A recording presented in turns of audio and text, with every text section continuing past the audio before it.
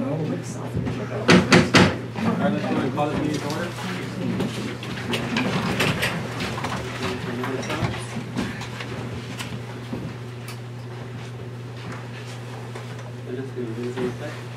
I pledge allegiance to the flag of the United States of America and to the republic for which it stands, one nation, under God, indivisible, with liberty and justice for all.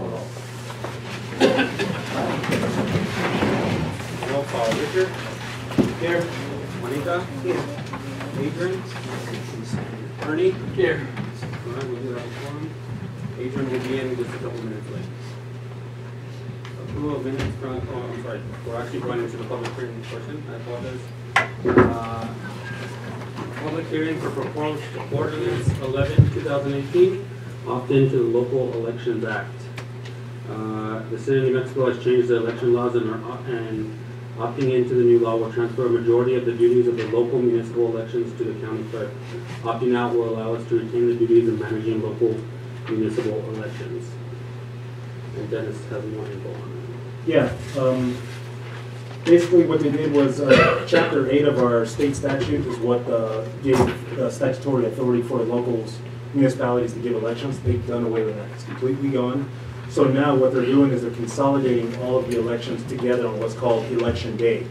Everybody generally knows that even numbered years we have elections on the first Tuesday of November. This will allow us to have elections every first Tuesday of November. So municipal elections, school board elections, and soil conservations, and any other public entities that want to join in will have their elections on odd number years, and then state, county, federal elections will be on even numbered years. What this means is we'll have our elections on November, the first Tuesday of November, and the elected officers will take effect on January 1st. Which is kind of odd. Who wants to take office on the first day of the New Year's? But that's just the way it lays. If we opt into this, and we have the option, if we opt into the Local Elections Act, then they take over our elections and we're all good. If we opt out, then we still manage our elections on the same day. And it's still unclear whether we have how much support we'll get, have or lose based on that. But from the looks of it, most municipalities are actually opting in. It eases tensions from me because I'm in the office, I'm dealing with the public all the time. It's in the middle of budget season. And unlike county clerks, I'm in charge of a lot of different things. Whereas the county clerk, they just focus on elections and public records, and their duties are small, though it's broad in terms of the quantity of duties, but how spread out they are is not as broad as how I'm spread out. Let me explain why I think it's a good idea to opt in. So we actually lose a couple months. So instead of taking office in March, we would take office in January. So those of us that are up in March of 2020, that's Adrian and Ernie, you guys would actually be up in November of 2019, which is next year. So the reason why I think it's good is it actually puts all the elections together at the same time that school board, us, and the soil conservation, and eventually, I'm hoping, the Central New Mexico Electric Co-op. That would be like the greatest thing ever, but they have not opted in yet. So the reason why that's good is, number one, it's easier for people. Number two, it's greater turnout for all. So if 400 people show up to the municipal election and only 200 show up to the school board election, now you're showing up to the municipal election and you've got the school board on there. So obviously turnout's going to be greater for like those lower elections that people do not go to. So that's going to be better, I think. The fact that the county clerk takes over, like I said, like he said, it takes away from, it helps him, alleviates pressure off of him. The county takes over. Eventually the county, the Lindas are talking about going to like printed ballots. So basically when you go to vote in the future, hopefully soon, you will go, you will tell them, you give them your name, they will print your ballot right there. They're going to have a printer and they print your ballot. What this does is this actually increases, it actually helps greatly because, like, for instance, it helps with the, how do I explain that? More polls, more early voting. Yeah, more things. So someone from Moriarty, if they're passing through Mountain Air on election day, they can vote in Mountain Air because they basically are passing through, they stop, they say I need to vote, and they print their ballot for Moriarty in Mountain Air. So it changes like the dynamic of the whole entire election. It helps it makes it easier for everybody. So I'm thinking if we eventually do this, then eventually what's going to happen is they're going to go to the printed ballots, and people can vote. Let's say someone's in Moriarty and they need to vote in the municipal election for Moriarty. They could do it here, vice versa. We could eventually vote in Moriarty. If we're there all day at a conference or something, we can go vote for lunch for the Mountain Air election. So I think this is a great thing. We do, you do lose a couple of months of office. I don't think that, but anyways. And what else was I going to say? Oh, the cost of it? Oh, yeah. We spend thousands every 2 years on elections because with these printed ballots, rather than have it print on demand, I have to order, like this last election, I had no idea what to expect and I didn't want to run out. So I ordered 600 ballots and I threw 300 of them away. So that's a cost associated with that. So we're talking, I want to say $2,000 to $3,000 for this last election that we had.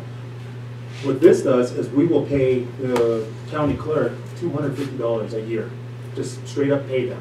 Now, the drawback of that is we don't get early voting, and I spoke with the Lindas about that last week, and she was unfamiliar with that part of it. A lot of this is still ambiguous to even the county clerks and a lot of people. So they're still fleshing out the kinks, but right now I believe it's going to be a negotiation between us and the Lindas to have them, do we pay them for the early voting, the workers, or do they? And I believe we do get early voting, it's just not here. You would have to go to the county clerk's office. So that's what he means by you don't get early voting. So you get early voting, it's just not in the municipality. Yeah, but we would, if we paid, I believe we would get early voting Right. here. Right. Yeah, because we pay each poll worker, $200. I believe it's $200. In our municipality, I was an early voting manager, so they come in and I managed it. But with the county, the state statute read that you can only pay poll workers $200. So that's either one day, and I'm not sure if that, I didn't really look into the 2 week long early voting session, but I'm presuming it may have been an early voting session as well, which isn't a lot of pay. But that's a question that we'll have to ask her, or the Lindas. And yeah, they are going to print on. It's not even so much eventual. I believe they have to go with this, like with this particular election season, they have to switch over to print on demand. I think, but don't quote me on that. I worked elections last week with the Lindas, that's where I came. So that takes tons of money. Yeah, I mean, we just do. on paper alone, like you said, you throw away ballots. This is when you print as you go. So Yeah. How about absentee? Absentee will be the standard. Yeah. I believe you would mail your request to the county clerk. She would, your application, she would send you the application, then you send it back, your application, then she would mail you the ballot. It's the exact same process, but rather than coming through town hall, you go directly to the county clerk. yeah, this helps. The only thing that I think would make it perfect is if the co-op got involved, because I think that their elections are so big that if they haven't got involved, I think that would be like game changers.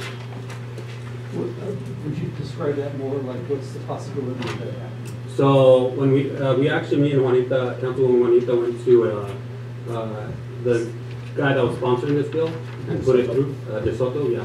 He was in Nisante, and we went to a presentation of his. And I actually got it because as I'm assuming you were aware, I do not like the elections for the co-op. So I brought it up to him, and he said that he was trying to get them on board and that they might have to go through the PRC to actually make that happen. So obviously they're not going to automatically just say we're in, as we would all hope, but maybe through another source they can make that happen. But just so I clarify why I hate the co-op election so much is because it's in one location for a 3-hour period and it makes 0 sense. If it's in Corona, everybody from here all the way up to wherever the co-op ends has to go to Corona. It's absolutely ridiculous. And you have to have a certain amount, and it's so, I call it rigged. I shouldn't call it rigged, but it's so bad that it's They bad. benefit from that. They benefit from that because there's no, they have no one to worry about.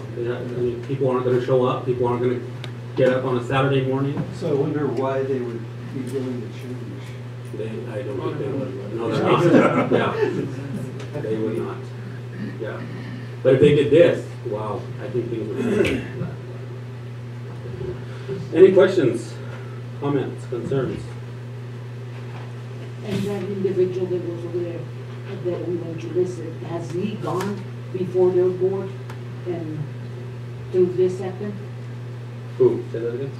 The individual that was over there and he stands at the workshop that we went, has he approached him at one of their, Oh, the co-op, I don't know what he's done. I think he's, I don't know how he's done it. I don't He was know. at the Clark Institute, so I don't know if he did. I know he's aware of it, so I think he'll work that. Is this Daniel Ivisector? Yeah. Any other questions? Comments? Questions? Do we have a motion to adjourn from the public hearing? Make a motion to adjourn from the public hearing. I'll second that. All right, I have a motion to adjourn from the public hearing. That's by Richard, a second by Ernie. Roll call, Richard. Four. Juanita. or Ernie. All right, we are now adjourned from the public hearing.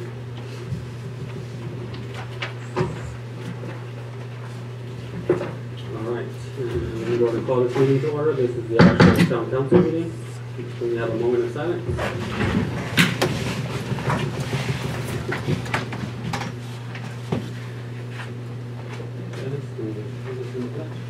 I pledge allegiance to the flag of the United States of America and to the republic for which it stands, one nation, under God, indivisible, with liberty and justice for all. Roll call, Richard. Here. Juanita. Here. Adrian. Ernie. Here. Perfect. Approval of minutes from regular meeting held on October 16th.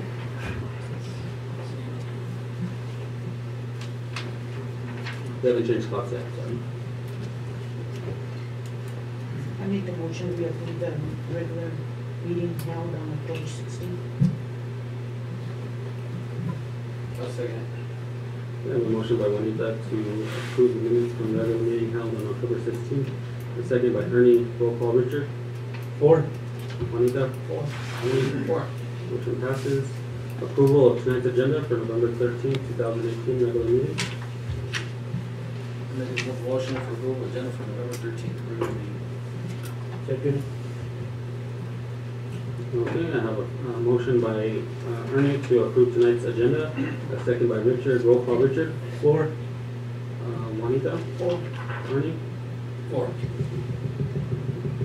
Motion passes. Ernie makes the motion and Richard will second. Approval of vouchers.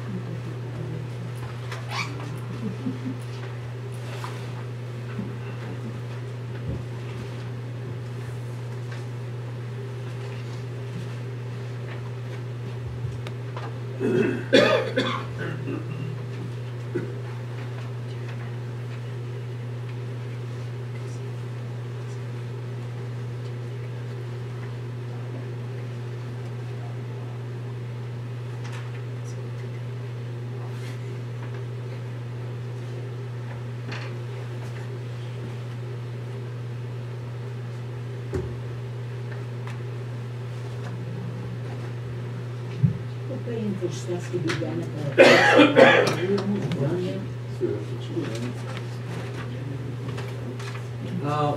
Chief, how are we? We're almost done in the police department, correct?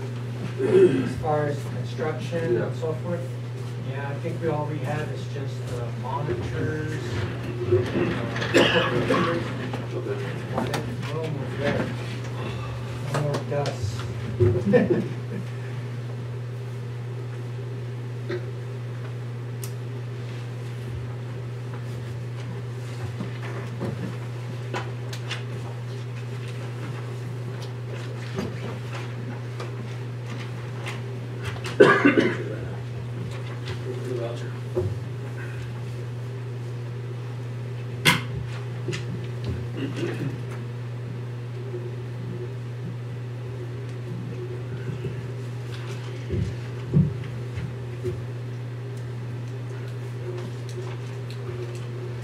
Any questions? Make a motion for approval of the voucher list. I second that motion. All right, I have a motion by Richard to approve the voucher list, a second by Juanita. Roll call, Richard? Four. Juanita? Four. Adrian? Four. Ernie? Four. Vouchers approved. All right, so we just had the public hearing on the Local Elections Act. This is the approval of ordinance 11/2018, opt into the Local Elections Act. Adrian, you were not here. I'll brief you in real quick. So if we opt in, basically the county takes over local elections. Local elections basically become one election. So no more school board election, town election, soil conservation election, it's all one. It's at November, the first Tuesday in November of odd numbered years. So we would basically have an election every year on the first Tuesday of November. We would have the state and federal and all that on the even numbered years, and then local on the odd number years. What that does for you is you're actually up for election in 2020. And instead of your election being in March of 2020, it would be in November of 2019, which is next year. And you would, if you win re-election, you would take over January 1st of 2020. So you actually lose about 2 months' time. The reason why it's good is because it increases voter turnout. So basically, if you have like 400 people coming to the municipal election and only 200 to the school board election, obviously the school board gains some votes on that because they would be here already for the local election. Do you have any other questions on So it that? wouldn't become like partisan or anything like that, right? No. No. I was just kind of curious, because I was hearing people talk, so I was like, I can't be affiliated with that, with federal employees, and we do something like that. No, it's just strictly taking over and consolidating into one, which would be in November of an odd number of years. And like I was also mentioning, it helps because eventually they're going to go to printed ballots. So basically you go in, give your name, and they print your ballot right there. So for instance, if they go to that, we could like, if you have a workshop in Moriarty that day and you want to vote in the municipal election, they can print you because you're in that county. So as long as you're in the county, you can vote for your municipal election. So it actually is a benefit for a lot of people. It's still gonna be like a 4-year term. Then, of course. Yep. Everything would remain the same. The only thing is, and everybody loses that time period because them two would lose it this time, but when we're up for election, instead of our election being in March, we would also lose that. So we would be up in November and then take office in January. So it's really no, you know what I mean? It's not like the first time they lose it and we're good. It's not. I believe the additional benefit of that is that transition period after you, mayor-elect or councilperson-elect, you have that time of November and December to come in, speak with the staff, get a kind of abreast of what's the situation and the state of the union, I guess you would say. And then when you start on January 1st, you'd be armed with a lot of information. You're already ahead of the curve. That is very true.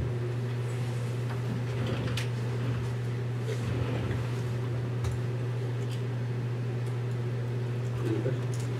Okay. So this is the approval of that ordinance. It has to be majority vote by governing body, which means at least 3 council members have to vote yes. I cannot be a tiebreaker in this particular contest. All right. Against. Everybody's so serious. You ready to vote? Who's that? Yeah, vote. Yeah. Let's call it. Ready to vote? You make a motion. Okay, I make a motion to vote on the opting in for a local elections act. Approval of ordinance, what is it, 11/2018? Okay. Checking it. Okay, I have an approval, a motion on the floor to approve the ordinance 11-2018, opt into Local Elections Act by Ernie, a second by Richard. Roll call, Richard. 4. Juanita. 4.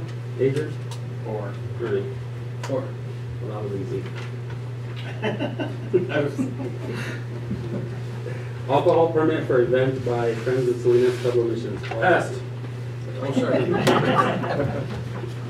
Mayor, members of the council, for considering this request. If you could, Paul, please. Sure. Thank you. You want to worry, Paul? Yeah. That's the official document. I'll try not to blast your ears off. That's good? Thank you. The Friends of Salinas Pueblo Missions is a relatively new group. We were incorporated 1 year ago this month, and we received our 501c3 status in January this year. So we haven't been around very long. Our sole purpose, as you can tell from the name, is to assist the Salinas Pueblo Missions National Monument. And if you haven't seen this list before, there are 5 parts of their mission. That is education, interpretation, preservation, protection, and recreation. Again, our sole purpose is to assist Salinas Pueblo Missions. Our very next event is going to be a symposium on December 8th, and it will be held at the Manzana Mountain Art Council building from 4 to 7. This symposium is going to be showing off to the public for the very first time a fossil that was found at one of the Salinas sites. And we have 2 goals for the symposium. The first will be to educate the public about this fossil, and then the second will be to raise funds so that we can build a permanent display case. Right now the fossil is locked away in a vault, basically, at Salinas headquarters, and very few people have seen it. So we want to build a permanent display case so that it can be accessible to the public at all times. So the symposium, again, it has 2 goals, education and fundraising. As a feature of the symposium, we'd like to offer wine for sale by Oralis Wines, and that will be accompanying food that will members of the Friends of Salinas will be offering to the public. I'll be happy to take any questions. I don't see why the king's not gonna be there. What was there? Ah. Just saying. Just kidding. They're too far away. So who's doing security? Town who's gonna provide security? We will have licensed law enforcement, so we don't have a contract yet, but we have been talking about that, so that's coming along. So when are you gonna? Yes, I sent a memo to the mayor and the town council regarding, I had a meeting with your county.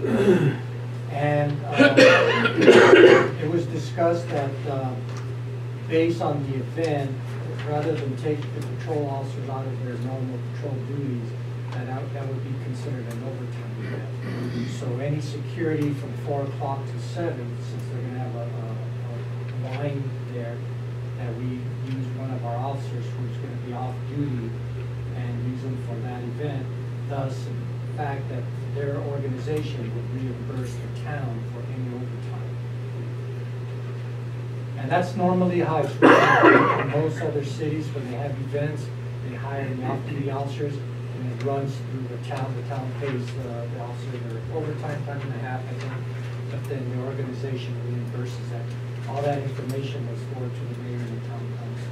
And he would be in complete uniform, right? He Yes, would sir. be like a police officer. Yes, sir. And he would provide security because of the fact of the fossil, and then also in case other people that are not part of it show up, there's going to be wine. It would be for that time. A couple of hours. Has there been any issues with any of those events? I don't think so.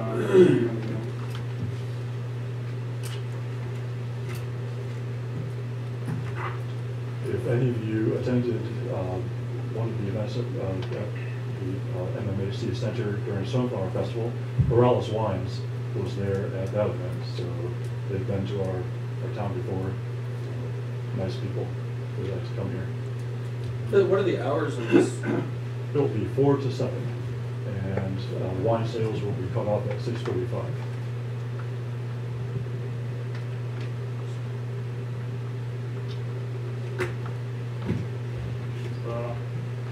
make a motion to approve the permit for the event by the Friends of St. Louis Revolution. Please. I second that motion. Okay, motion on the floor to approve the alcohol permit by Adrian, a second by Juanita. Roll call, Richard. 4. Juanita. 4. Adrian. 4. Ernie. 4. Got it. Thank you very much. Thanks, Paul. Thank you so much. Approval to advertise for animal control officer and code enforcement officer.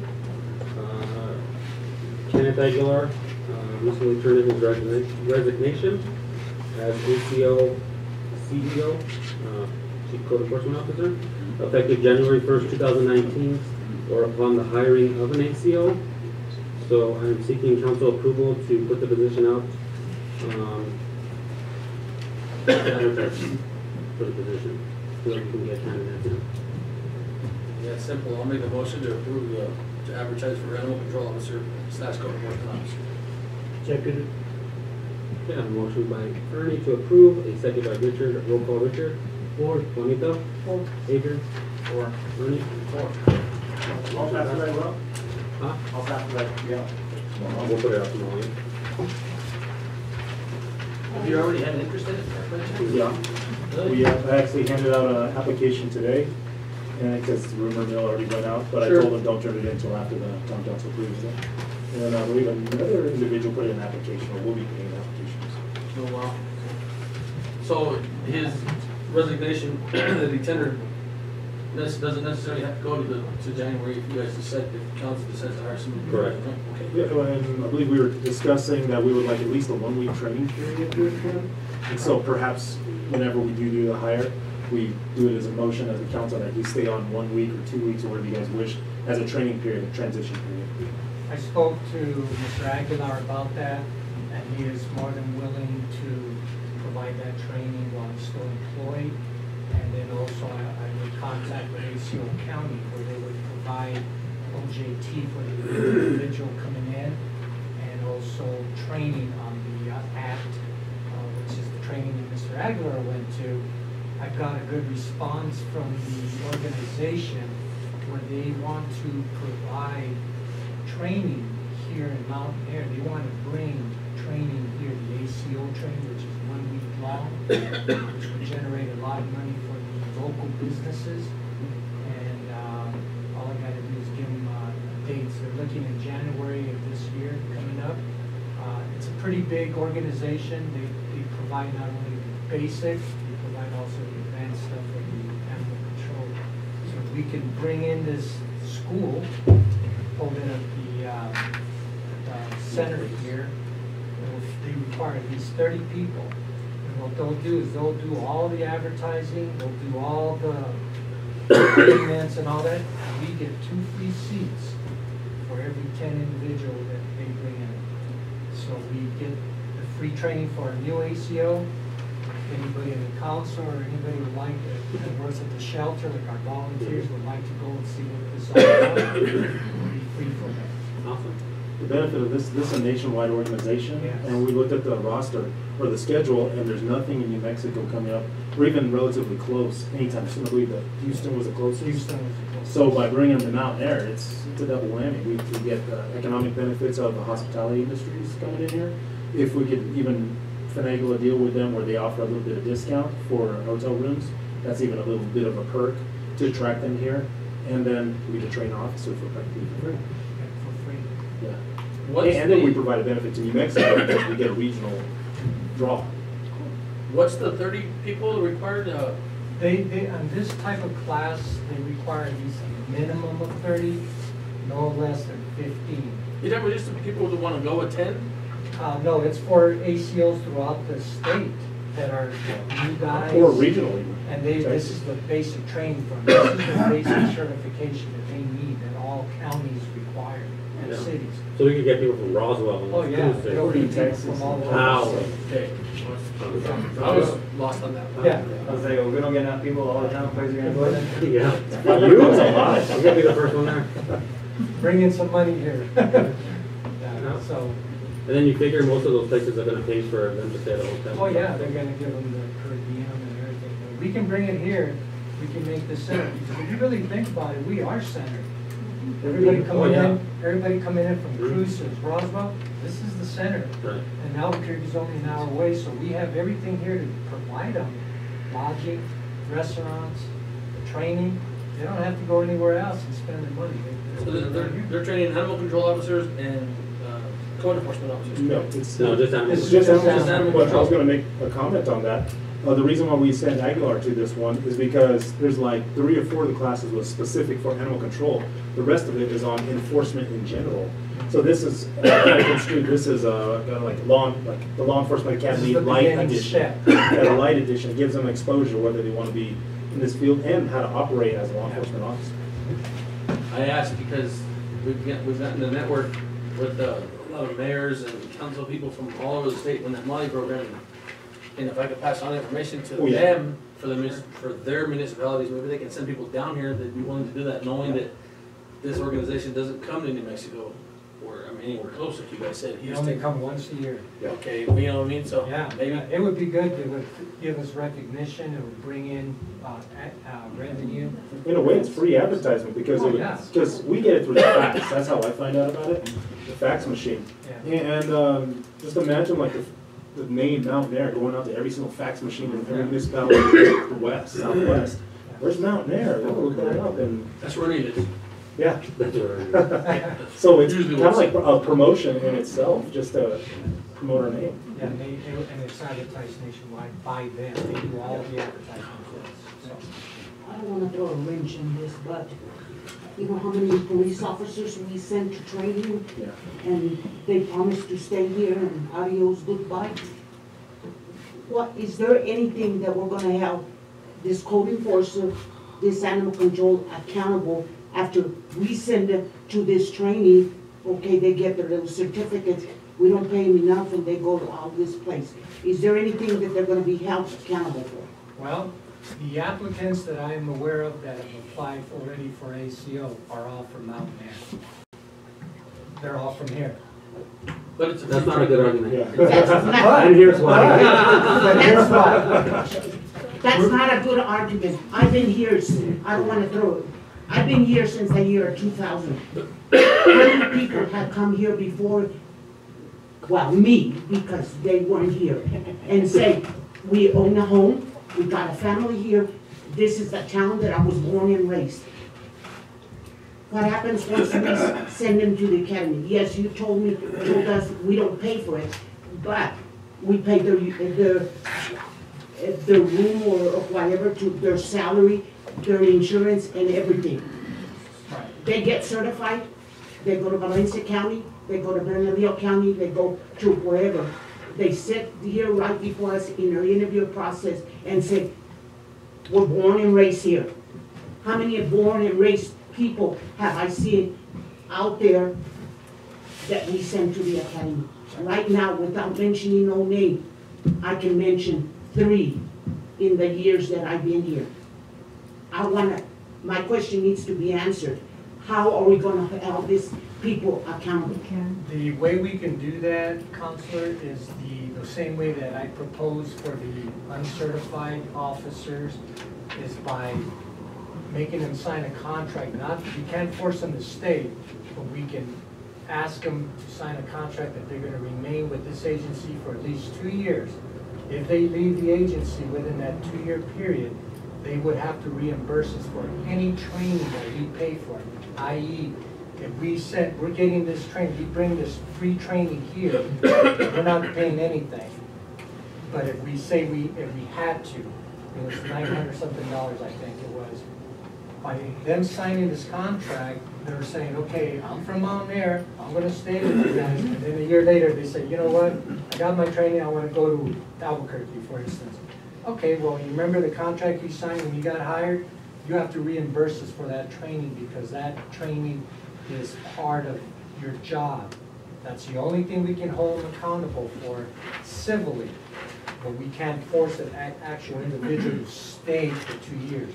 So that's how we reimburse and recoup that, is that within that 1 year's time, if an individual stays with us for at least a year, 14 months at the max, we've already recouped that money that we've already spent through his or her efforts of doing their job. The Law Enforcement Academy, on the other hand, that training is mandated by state law, and it's free. So yes, we do have to pay the benefits, because that's all part of para and all that. But that's the way we counter that, is by having them sign the contract. Now, if they refuse and they say, well, you know what, I'll work for you guys, but I'm not gonna sign any contracts, I'll say, well, that's part of the stipulation, that is part of the conditions, because we're investing a lot of money Yes, in we you, are. and therefore we need to know if you're gonna stay here and be that person that's gonna remain with us. That's the only way we can do it legally. Yeah, like in any job, I'm not just not saying police department. Oh, no, that can I go with think any job. maintenance It can go department with any or job. whatever, they need to be held accountable. If Yes, we're ma'am. sending it to this training, whatever it is, to clean whatever, you're getting trained for something or other, where that's a feather on your hat Yeah. when you go to someplace else. Oh, yeah, I agree totally on that, and you're right, it just doesn't apply to law enforcement. It can apply to any job that we have here, that if you're gonna spend that kind of money. Any basic training that is given to an employee is pretty much a given. Any advanced training, that's when it starts costing the town some money. If I decide to send some of my officers to advanced training, that's not part of the basic. That's gonna cost us money, but it has to be done because they have to get those Yeah. advanced hours. That's how it works. But we could apply the same principle to other jobs as well. It works. It's just towns, villages have never enforced it. They've done it, but they never enforce it. They just say, oh yeah, I'm good riddance with this guy. We don't want to do it. And they don't pursue it when they actually could have. That's why you never see that law, you don't see it in case law or in courts, because the towns just say, nah, it's too much hassle. Yeah, let's get them out of here. They're But gonna in make this our lives- situation, since you feel so strong about it, let's do it. We need to enforce it. Like I said, I've been here many years, Yes, ma'am. and people come and go, we train them. I'm repeating myself, we train them. Just because they're getting $2 or $3 down in Estancia, they're going to Estancia. But we are the ones that are out the money, sending them to this training. Oh, absolutely. Uniform calls in Yes. itself is expensive, but we have to provide that as part of the employment. But I understand your concern on that. That's my recommendation on that, would be just to apply it to everybody and actually go after them. Yeah. We might end up losing at the end, but at least they know that we mean business. Yes, ma'am. Any more questions?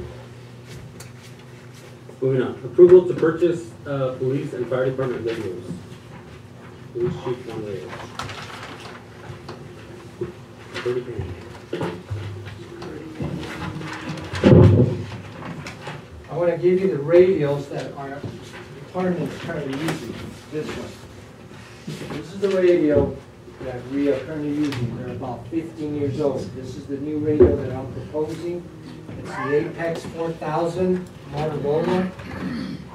And I'm glad the chief fire department is here, because I talked to him in depth about it. I talked to the mayor about doing a total reorganization with this agency. One of the main things that we got to look for is communication for the officers.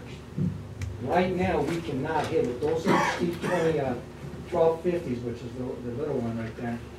We cannot hit from here to Kapia, which is the repeater, unless we're bouncing off our own repeater, which is in Mountain Air. The APX 4000 is a digital analog converter. So therefore, whatever system we are trying to get, it automatically goes to the system, whereas the other one is strictly analog. Under the new Department of Homeland Security, under the Inoperability Act, what they're doing is they're urging all law enforcement, fire, EMS personnel to go to the digital, because by 2019, they're going to start mandating it. And those agencies that do not comply are going to be left in the cold. Therefore, you won't be able to talk to state fire, you won't be able to talk to your local unit, because the system is already going to be outdated. The digital is the way to go. This radio provides that capability, because it goes through both frequencies.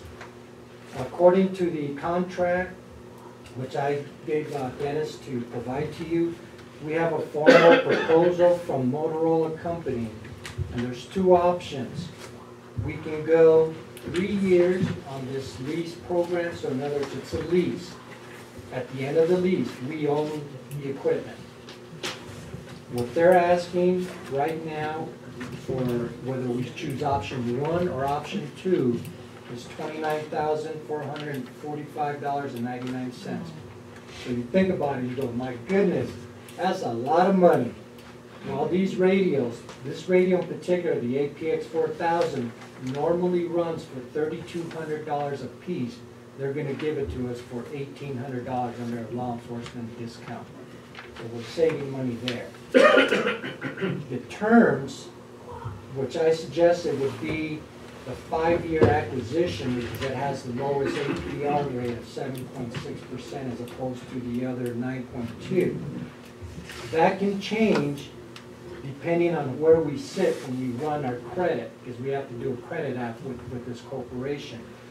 So if our credit, we're in the AAA standards, how the Standard and Poor, our APR will go even lower.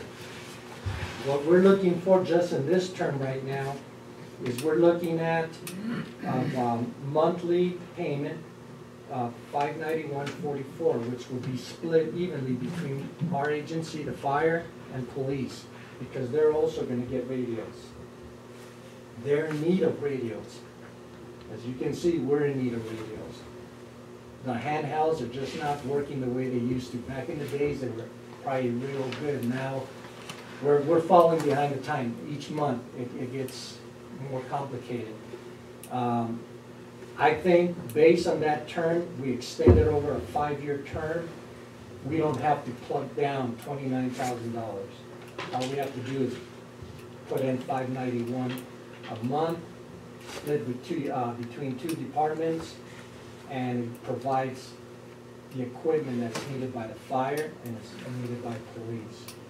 It's something that we have to really look at, because if we don't start now, what's going to happen is that we're going to fall by next year, and then we're going to be trying to catch up to the trend, and that in itself is going to do is that they're going to up the prices, because when there's a need, there's always a higher cost. Right now, we're getting in right at the end before it's going to be mandated. So I think it's a good proposal.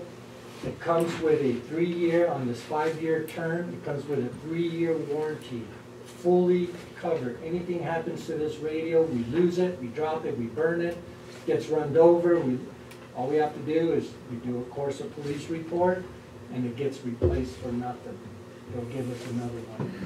It's going to stand on the product. The individual that I'm dealing with is local, and he has provided me with all the information and all the support. Once approved, they told me it'll take less than 2 weeks to get that equipment to us once it's all said and done. Has it been tested? Yes, we've been testing that radio. I got it today because they had to reprogram. I hit off that little radio from Zuzak. I was coming in from Albuquerque, and I hit off of that, and TCSO picked me up very clearly. And I got into Moriarty, I did more testing. Milton picked me up here on that radio. I was using that little radio. Now, depending on where you go, the closer, of course, that we are to our repeater, which is here in Mountain Air, the better we're going to get a reception. We went out to the hot spots today, the dead spots by Abo and this area, and it came in a little squelchy, but they still heard us at the dispatch center. So once we... And in normal circumstances, with the old radios, they didn't hear you at all. Oh, no, you didn't hear nothing. Not even on the mobile. Yeah, we can't even talk to each other. The good thing about this radio, it's got all the channels. They'll program it for us for free. We usually charge. And they'll put in all the frequencies. For fire, they'll give them all the frequencies that they need to have. Of course, our TAC channels, which is that way we can talk when we're at scene. They provide us with all our regular channels to monitor state police, sheriffs. They'll even program Moriarty, Estancia, whatever we want in there, they'll program it. Did you say they'll put on a training? Pardon? You'll put on a training, how to work these? These ones right here, the APX. Yeah, well. Oh, yeah, they told us if we want, they'll come in, the sales guys will come in with their techs, and they'll show us, we talked to Ben about it, and he said these radios are pretty good. Now, there's other radio companies out there that are trying to sell us, there's Kenwood, there's another company, I forgot, it's part of Kenwood, but E.F. Johnson, I think it's E.F. Johnson. They make really expensive radios. For the money, I think this would be the best bet to start out with.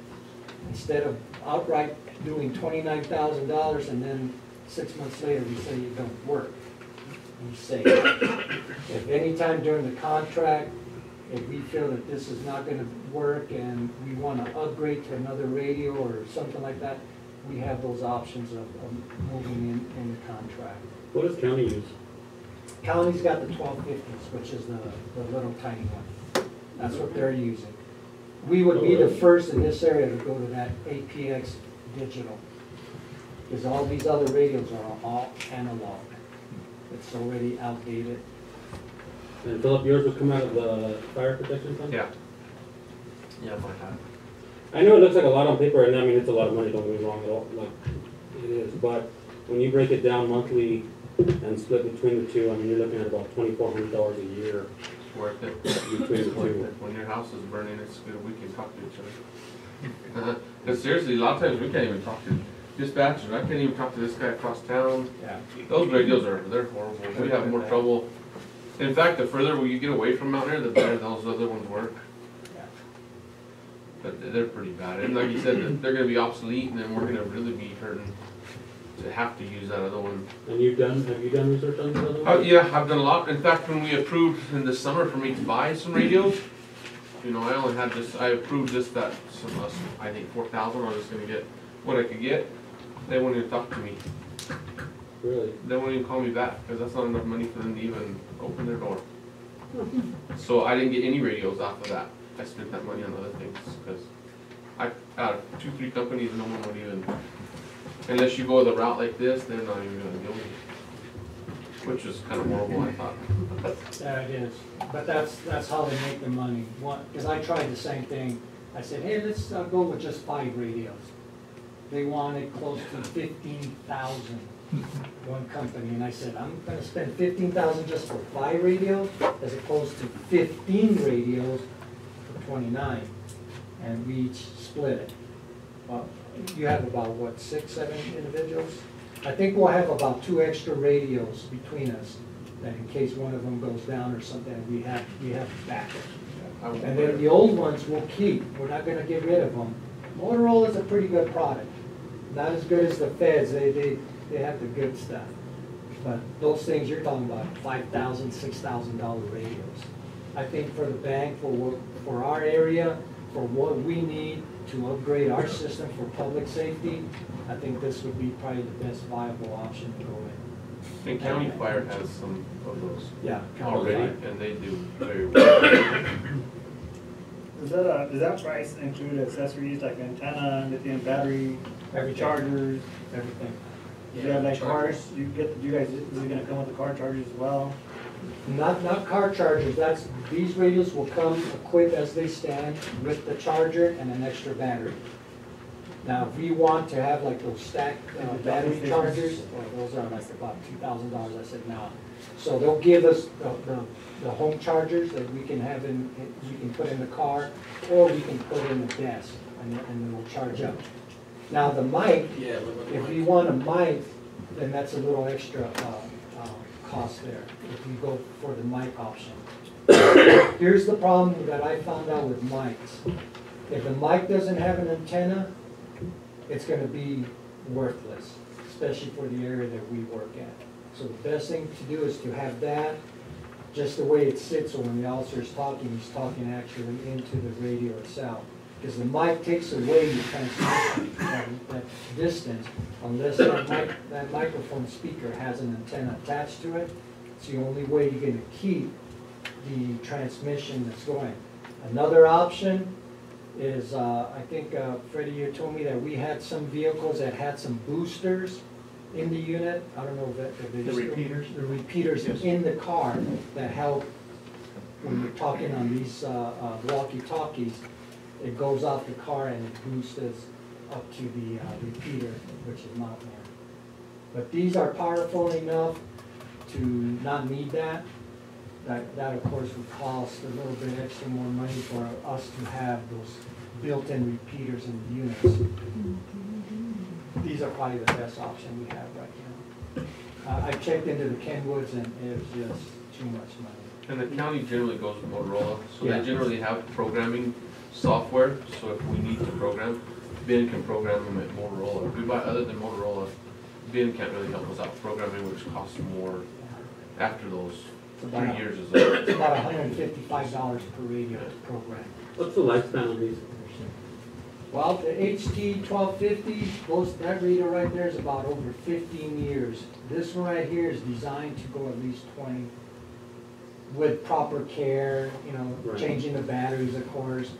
But I'm talking like technology-wise. Technology-wise, that is the future for police radios because it's convertible. So we're not getting something that in 3 years we're like, oh, well, now they're not doing digital, we're doing Yeah. something.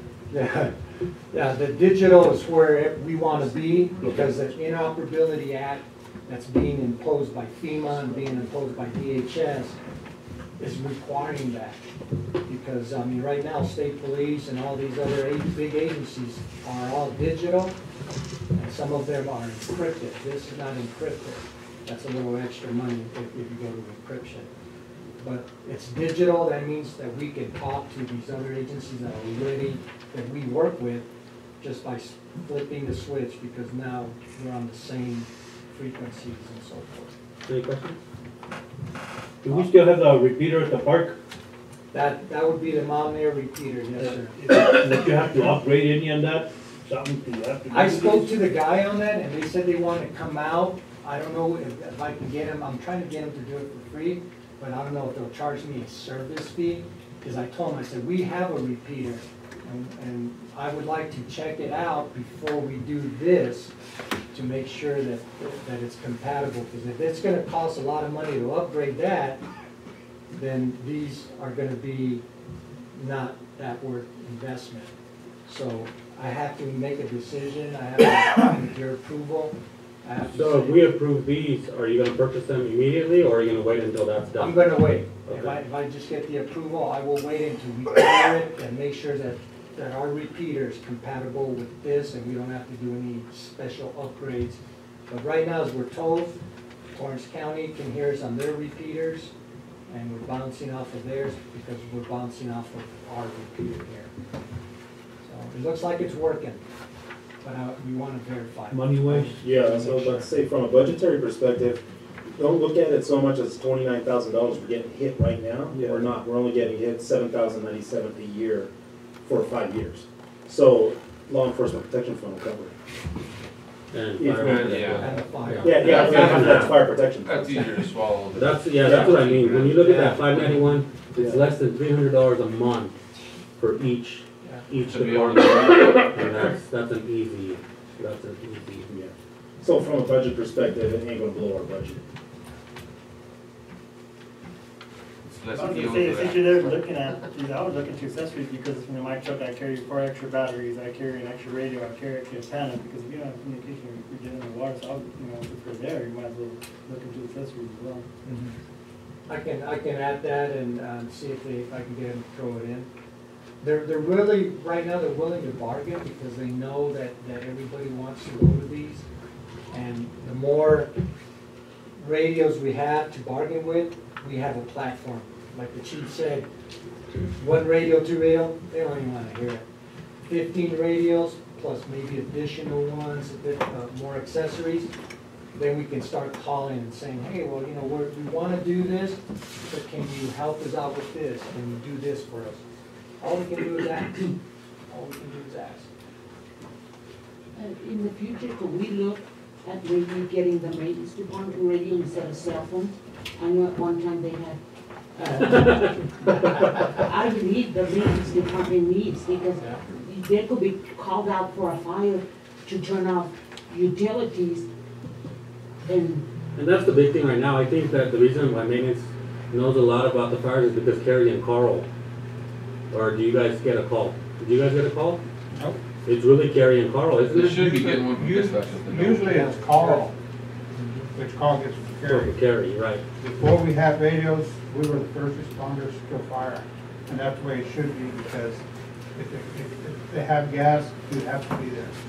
So how about, Lately, it's been to where we're not the first responder, and by that time, something will happen. I have been asking for radios for a while, and nothing's been delivered. do you guys think, wow, that's what I was gonna say. Do you guys think that, That's the next do you deal. guys need all members to have a radio, or would it be simple to have the on-call person have a radio? I think Because if the they last have two time- extra, The last time that we talked about this was that at least if we could get one, that the person on call would have that, then, I'd be okay with that. That's in a supervisor and the one that. Actually, that's true. Yeah. And you were. and if we have two extra, we could get money from the gas Yes. to pay the monthly for that. Do you know what I mean? Yeah. So, and it wouldn't be that much, because I mean, 591 divided by 15, And what was the reason they went off the radios? They just little by little took us off of it, and then at one point there, they didn't want us on the same frequency as Estancia, because they say we're not allowed to be on it, which we never spoke on it anyway, but we wanted it because of the fires and stuff, and like David said, but we didn't hear that fire, by that time, we've already been at the fire site, we already pulled the gas meter out, and we'd be out of the firefighters' way. And But, now it's like, I have not been to one fire in this town that I haven't had, they haven't been there, so I will say, Yeah. they're Yeah. always, yeah, we could always. but having that initial quick call, but you guys have never not been there, so you guys actually assist us in a lot of ways, so they're a big help to us. Yeah. But having them, actually having a tone out a little quicker, Actually, would help them. Yeah, if we did have to, then that would work out good. So then I have this question, would they get a frequency of their own? Yes. Yeah, we can program the radio for them to have their main frequency and then like a Just another car to channel. car, like a car to car, where they could talk by themselves. And then on these main radios, we would also have their channel. So the police and fire would have their channel. So if we have to talk to them, we just switch. As long as we could To their hear, channel. where they're called for Well, fire or. Yeah. At that point, they could probably actually get a tone out. I think, Yeah. I think your programmer does that, because with our railroad, you don't step on us and we don't step on you, but you can have a roaming channel where I can hear you and I can call you. Yeah. Turn out to a Same side thing. channel, Yeah, yeah. you go to scan, Yeah. and you get everything where you can just stay in your frequency. If you're on the road, you're monitoring what, 50 So- or 36 out here, we were 84, 72, yeah. 72. You can have different channels and then monitor and things like that, so That's- that you guys can hear it. Yeah. Yes, sir. At this finance charge, you're looking at $40 per radio, so, per month. So, you get 5, so that's $200, you get 7, whatever. I think we really should, is it possible to go back to them and say, can you give us a quote for 18 radios? Yes, sir. Easy. Make it better. The more we give them, the more they're gonna go down in price. If they get their own frequency and they can use it, I don't see it. I mean, instead of having to look for the person to call and say, where's Carl? Hey, Carl, I say. You could also put a base at the town hall to where you can call them out. Yeah. We used to do that. I remember having to call you guys on the radio back in the day. Huh. Yeah. Yeah, I think that, how they explain it is the more, like anything else, when you buy in bulk, it's always cheaper. So the more radios we get, the more stuff, it forces them to go lower because now they have to break down. I mean, just the 15 radios, imagine if I was just buying one, $3,200, that's a lot of money for one radio. When we went 15, that's when they said, we'll give it to you for $1,800, or whatever the price, I think it's in there. But they actually gave us a big discount because we're buying more. So yeah, we ask them, we want 3 So more radios, base radio. It's definitely up to council, but we have another meeting in exactly 1 week. Yes, sir. I think maybe if you can go back, get a quote for 18 radios Yes, sir. and look at the accessories like Councilman Diaz said. Yes, sir. Let's try that route. I mean, maybe we'll get a better deal and we get maintenance involved as well. Okay. When you look at, on some of the accessories, the option of buying the accessories outright, so financing So it won't be on this. So it won't be on the finance Yeah. charge for 5 years. Because some of those accessories may be cheaper if we could buy outright and not finance the Yeah. extra money. Oh, okay. I would rather do that. but- Yeah. Okay. And then also, the repeater thing, if we can try to get that now, hopefully. Okay, I can do that. Yeah, they're just waiting on us, you know, to formalize that, but, you know, I wanted to present this so that way we get a bigger picture. I was hoping at the first time that of doing with David, you know, getting the maintenance guys in there, but then I was told that they didn't need radios, that they were on cell phones, so that's why I didn't include them. But it makes sense to do it 3 departments, 3 ways. Again, what I like about the radio is, I mean, I'm not the nosy type to be on the radio just to listen. The thing is that I like the radios, is like Richard said, supervisor, because we're on call 24/7, you know, if we're around. The maintenance was on call 24/7, you know. So if we hear a tone like we used to with the other radios, then we listen and it'll say structure fire at such and such. That's our main concern, is structure fire. As far as talking and all that, you know, it's not really necessary. However, like you said, you know, that, you know, where we can communicate with you guys or with whoever's on call or whatnot, you know, I like that. It's all tied in. Right. You guys are all tied That's in. public safety. But if you're scanning, a lot of times you'll get a lot of info before you ever get toned. You already know something's going on in a certain area. Then in the beginning, we were getting calls from the estancia or from the dispatch. And then all of a sudden, we're calling. And that's what you need dispatch, because for whatever reason, sometimes you guys might be too busy calling the others. And then we're down the line, and by that time, and our deal, well, used to be that we're trying to get to that gas meter or whatever, plug it up and whatever before firefighters got there. That way, we're not on their way or whichever, you know. But, Absolutely. So I think, I don't know what you guys want to do, but if you guys want to table it till next meeting, and then you can get that stuff done, get an extra quote. We'll go from there. Yeah, I was gonna say, is this a standard antenna? Because I don't know if there's other options, but a lot of people do crap at work, so I carry the longer one, and a lot of people like the stubby ones, but it's kinda, that kinda helps get out as well, so I don't know if there's other options. Well, that's the standard antenna that comes with that radio for police. Now, they do have the long extenders, like when you're out there, like almost like a whip. Yeah. That would obviously cost more. That's what they're putting on this radio for the standard police package, kind of.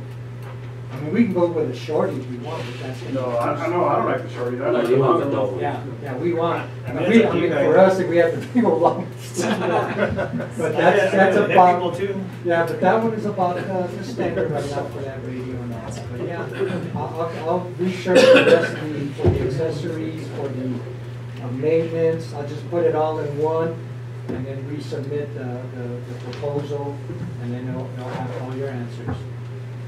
I was just saying, because if you're out in Able, maybe you just need that other antenna to get out, something out, I don't know. Maybe getting a second antenna thrown in for free. Yeah, there you go.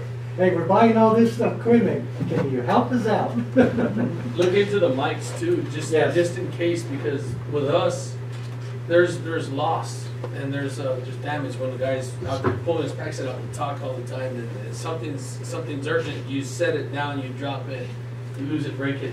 Whereas if you have it fixed to your belt, wherever you have it with the clip, and you're talking with your mic here, you're never really losing your pack. It's not off your person. I think it's a A lot of agencies have gone away from that because of the fact that if you get in a fight, they can use the cord to wrap around you. On the fire, they get hung up on stuff. Yeah, and they And get we have, hung up. our gear has a pocket right here, Yeah, that you're, instead of like you're saying with a belt clip. Yeah, sure. Our fire gear has a pocket that's right there.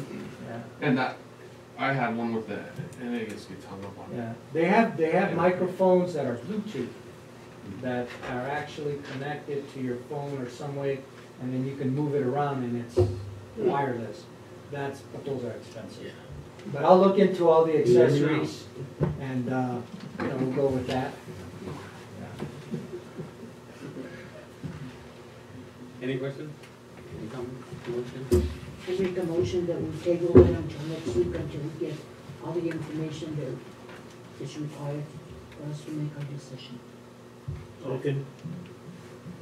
A motion by Juanita to table that. A second by Richard. Roll call. Richard? 4. Juanita? 4. Adrian? 4. Ernie? 4. Motion passes. Thank you, sir. All right, actually stay there because the next item is you as well. Approval of changes to police department advertisements. Alrighty.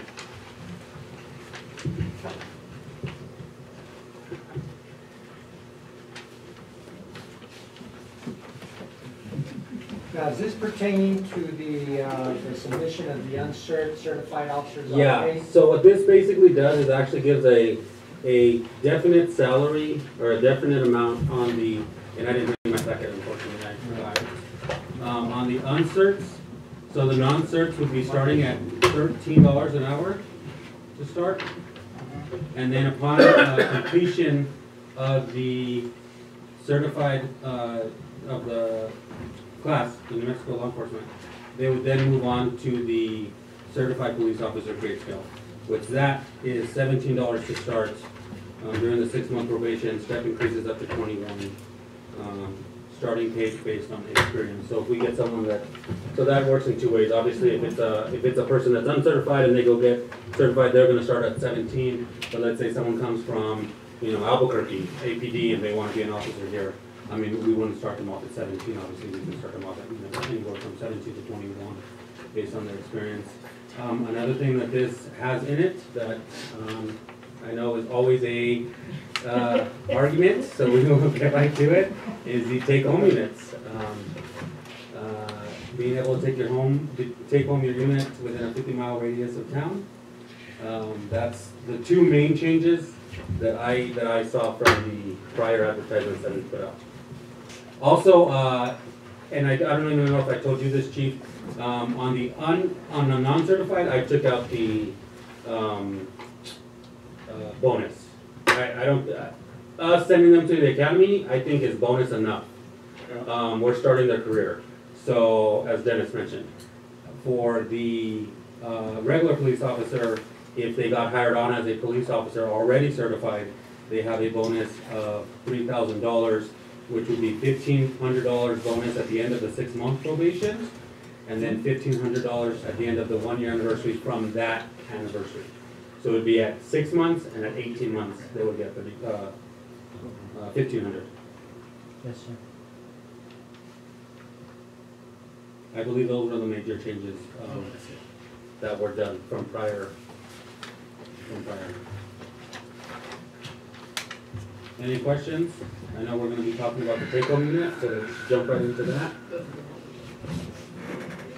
So I'm just kind of curious, we set a policy in place not to take home any vehicles, so now the units are being taken home, right?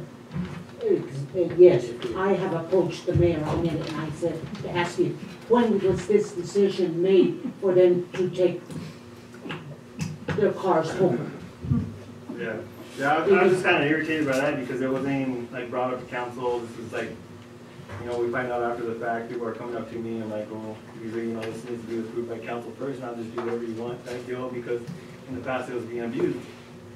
So that's the whole reason why we put this take-home policy in place. I don't know, to me that just kind of a slap in the face to me, it's the way it goes. Because we are the governing body, and as a governing body, we make that decision for them not to take their home. They will come to a point and leave their personal, go do their duty, come and go. And I have to apologize, so I'm the one that helped with that decision. The reason why I made that decision is my thought process, and I'm going to explain it. You may agree with it, you may not. We have a new chief coming in. I wanted to kind of give him the authority to do what he saw fit to make the department what it needed to be. And that was a decision that, he was okay with. And basically, I don't want to, sometimes I feel like, and I was part of it too, but sometimes I feel like we hold the strings too tight, and then that's what kind of causes some some issues. So I wanted to loosen up those a little bit. I wanted to give them the opportunity to make those decisions. I see where it would step on your toes, and I would probably feel the exact same way if I was in your position. And I take full responsibility for them being able to take the units home. And you guys have the ability to change that, if you guys please.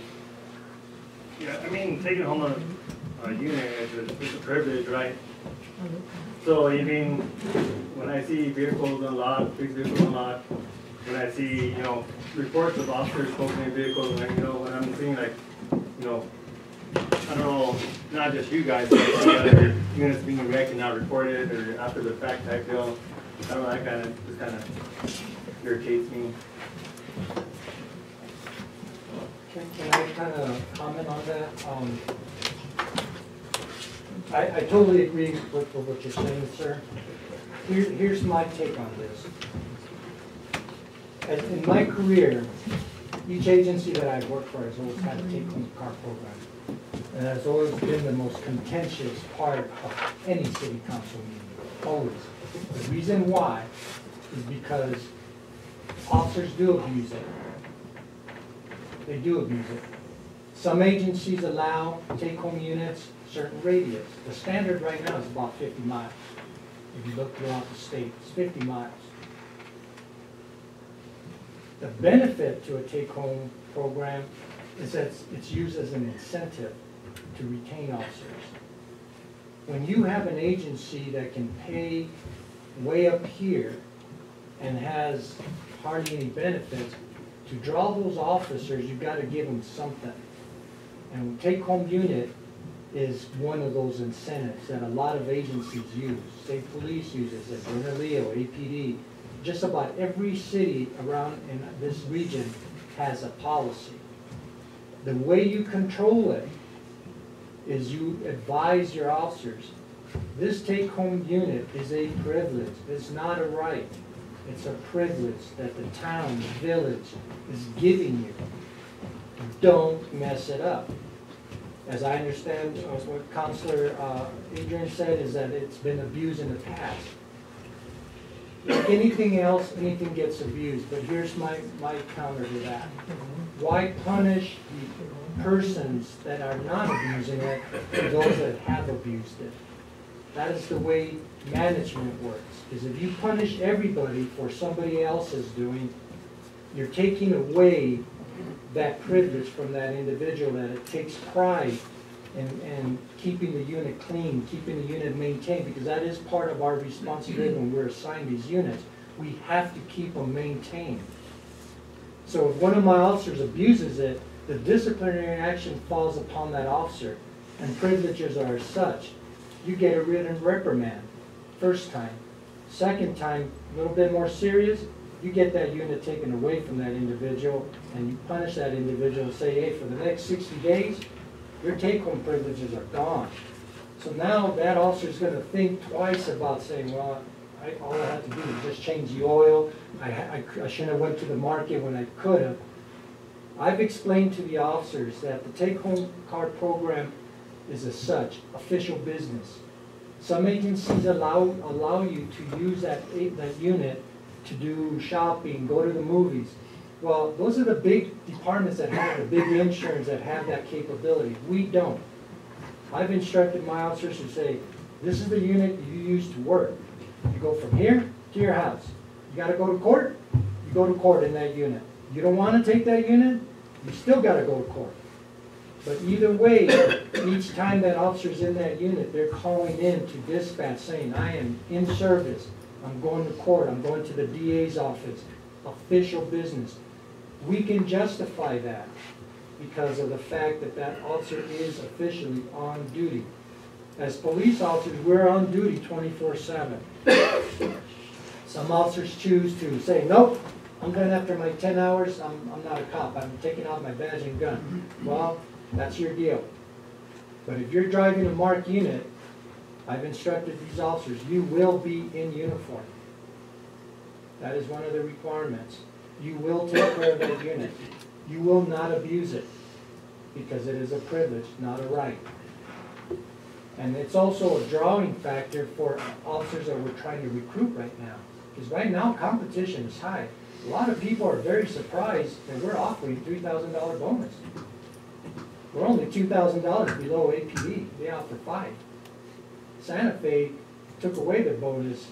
They used to have a $10,000 bonus sign up, take-home cars, everything. And they drew so many people that they just kind of slowly, to save money, pushed it aside. I agree with the mayor on the non-certified officer. Get rid of the bonus. We're already giving you that training, like Juanita said. We're giving you something. We're giving you a job, we're giving you training, and on top of that, we're providing all the equipment that you need. That's the way to do it. We have to change our trend. We have to change our market. It's not a business, it's government.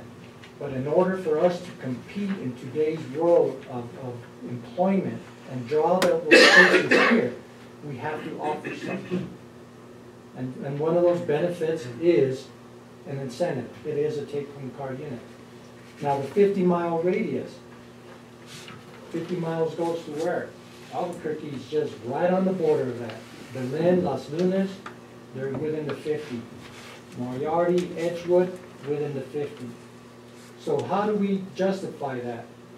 We justify that when we have to call out an emergency, that officer is going to respond in emergency mode, what we call as code 3, light, siren, and all that, to come here.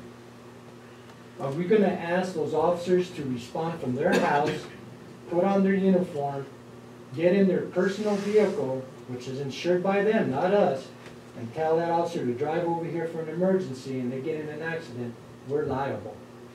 So you're telling your officer to drive code 3 all the way from Albuquerque? That's what I'm hearing? Well, if they're called for an emergency response, to respond to a town emergency, if I needed him here and it's an emergency and it's classified as an emergency, they have that authorization to run code 3 from that because they're covered under the Safe Pursuit Act. If they get in an accident and they go beyond what, I mean, we still got to follow the law and we're responding in that mode. We still got to look at our intersections. We got to give way and all that. But the thing is, what I'm saying is that if we make a call out, and my officer lives right on the cusp of Las Lunas, and I say, I need you here, we have an emergency in this town, that person is authorized to drive code 3 at that point, if it requires that. It's not like, I'm in a fire, we're going to have our fire response people here. That's a given. We're going to have that response. So therefore, if I need them for something, it's not going to be a code 3 situation. That's going to be at the discretion of myself. But if it's an emergency where the town needs us now, that's how we justify it.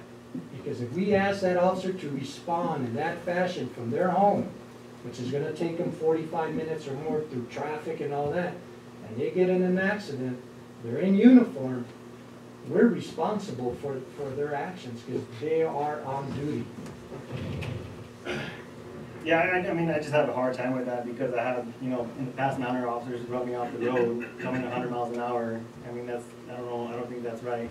I mean, first of all, it's, you know, you gotta think of your own safety. And you gotta think, you know, just make it here to town, you know? I mean, you're putting a lot of people on danger. Oh, no, I totally agree with you. I have been in many pursuits myself in my career.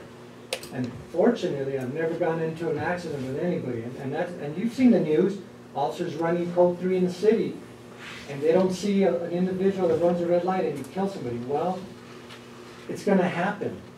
But you've gotta take those precautions. And I agree with you. I mean, you're coming, you're a citizen, you're driving down the road, and the next thing you see is behind you, you see all these lights coming at you, and then here comes this vehicle flying by you. That is why you employ officers that are mature, and you tell them, everything applies here.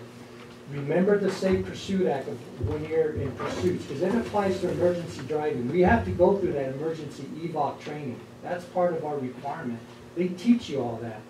And you gotta have some kind of maturity. Now, if that individual negligently abuses that and causes an accident or causes something in our name, meaning the town of Mount Airy, then that person can be liable. We can hold that person liable and say, you caused this accident, Therefore, the town should not be held to a tort claim because you're the one that negligently went beyond the scope of your duties. Scope of duties is very important in this profession. We are trained to do use of force. We're trained to do certain acts. When we go above that, our training and implement our own biases, or I think this guy needed to, a little bit of this, we have gone beyond the scope. It applies the same thing as emergency driving. It's called EVOC. The officers are held to a higher standard. That's why we have to go through our training to justify driving an emergency vehicle. And how often do they go to that? That training is required once a year, just like the DDC course, which is part of the town responsibility for municipality. We have to do EVOC training. That's once a year. It's not part of our biennium, it's additional training. Because we have to show an instructor who is certified by the state that we can operate an emergency vehicle doing backing, parking. They put you through a skid test, how to handle the vehicles and turn. They do all that. It's about 10 hours long. And you have to pass that course, take a test. Have our officers run through it? Our officers have not gone through that because I am surprised. Because that is a mandatory training. And it hasn't gone through because the prior administrations haven't either known about it or they just weren't aware of it. I guarantee you it's going to be done under my administration. Because I'm with Adrian. I'm driving down the road. I see one of our police officers go, shing. And when they get here to Mount Air, they're like, At the gas station, you're and you wonder, what was the emergency? Well, You know, minus lights, and you see a police officer here, you're the one that's almost getting killed because you're trying to move away from that individual. yes, ma'am. And now they're coming, Now, take that instance and you multiply it in a congested urban area, and it gets even worse. That's why they made the law, move over to the right if you see an emergency vehicle, that's the law. Now, if any of our officers here abuse that, where they're driving in excess of the posted speed limit and they're not an emergency call, that's disciplinary action, right off the bat. It ain't gonna be why, it's gonna be, this is the report, this is how we got it, why were you driving at 60 miles an hour and ran this individual off the road when you just went to a larceny call? or just You to say have I'm to 10-8. justify it, but I'm thinking here, I haven't seen, I don't know, being the new chief, I have not heard of any of these officers that are currently on the department of doing that, but I can assure you this, it won't happen under my administration. Mostly fair. Because that training, well, I've heard of some things, but, you know, No, I wasn't I want to say there. real quick, I was part of the council, obviously, you know, that passed that thing, and it was obviously under when Chung was chief. Was it under him? It wasn't. It wasn't under him. To no cars home? Yeah. Was it? Yeah, I was on the But it was because of him. Because of the driving to the thing. But anyway, I was already on camera. we have GPS now. Where Well, we no, didn't I in get the the chief's past. side, So I get now- both sides. So now if Adrian says, you know, I was run off the road by the dump and I came into town and he's getting a hot chocolate, we can go and look at the GPS and say, yeah, you were. What the heck did you do? So we have a way to check and to see, you know, what it does. And that GPS is actually very sophisticated. He could get alerts if they go above 70 miles an hour. He could get alerts if they brake really quickly. He can get alerts for all this stuff. So we can get in there and we can make these things where we will monitor that kind of stuff. Right now we use it basically where we're like, hey, you know, why was he out in, you know, wherever? We go look at that. But we have GPS now where I think we can kind of police the police. I don't mind that. I don't mind that at all. A lot of agencies have gone through GPS because of that reason. It's transparency and it's accountability, and that's what we want. But the thing is that it also it's the same kind of concept with the cameras. A lot of officers don't like cameras. Why? that invades my privacy. I can't do what I want. But you know what it also does? It protects the town from liability. You cannot dispute video. You cannot dispute GPS. If that officer's driving at 80 miles an hour and I ask him, hey, why are you driving 80 miles an hour from court back here? What was the reason here? I messed up. Okay, well, here's your mess up. Here's your written first time. One more, guess what? Car goes away. The take-home policy was designed to provide that extra security for cities. By having officers having their cars at their home, you living in the area made everybody feel more safer. That's what the take-home car started as. And then it became an incentive. And then they found out that it even worked better because they found that officers that took their vehicle home maintained their vehicles better, kept them cleaner, and they were far more responsible than individuals that just went to a station and picked up a car and what we used to call hot seating, took somebody else's car. Because they said, well, I don't have to worry about it. I'll let the other officer worry about the oil change. That's what that take-home car program did, and that's why I was proposing it to re-implement that and make it official to bring that draw of the officers. Forget of what happened in the past to the abuse. Now we're more accountable here. We have the system. We have the monitoring, myself. We have the GPS to back us up. And any call that is emergency, it's documented by TCSO. We're going to tell them, I'm running code from Estancia over here. I got an emergency. I'll be running code. You just told the whole county what you're doing. And if something happens, you're covered. As long as you have your emergency equipment on. That's pretty much how you run your emergency. I think what God for me was, I'm repeating myself, as a governing body, at least he couldn't do it because he will be a rolling quorum. But he could have told Dennis, call Adrian, call Ernest. That's also, Yeah. so we would have to bring it to council, but Or I take full I think responsibility. you could have been at the last meeting, right? It's been a while. yeah, because they've been taking them for a while. How many meetings have we? Daughter, I have no. When did you get hired, do you know?